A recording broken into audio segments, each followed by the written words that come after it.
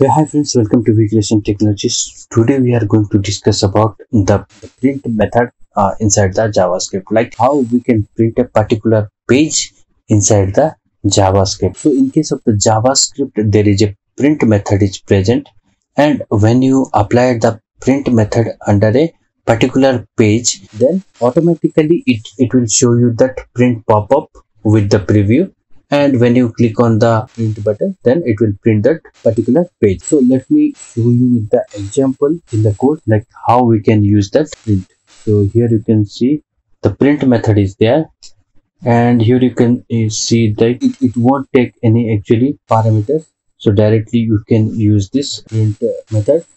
Now here you can see if I reload the page, then automatically that print pop-up it came.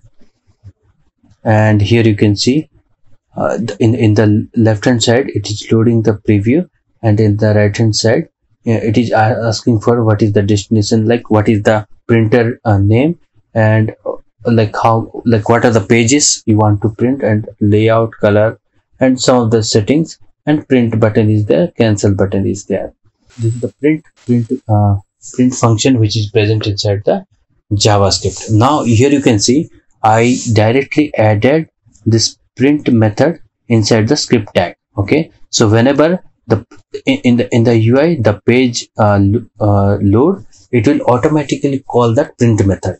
But let's say if I want to use it under a button click, then I need to just create a button, and under that on click method, and on the on click method I just need to give this print method.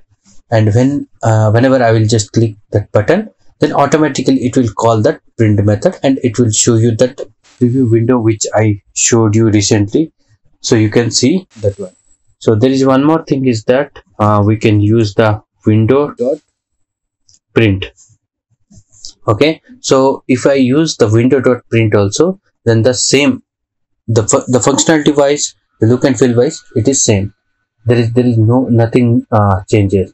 And here you can see this window is the global object. So if you add it or remove it, anything is fine. So if I remove this window global object and use that simply print method, then automatically it will print that current page.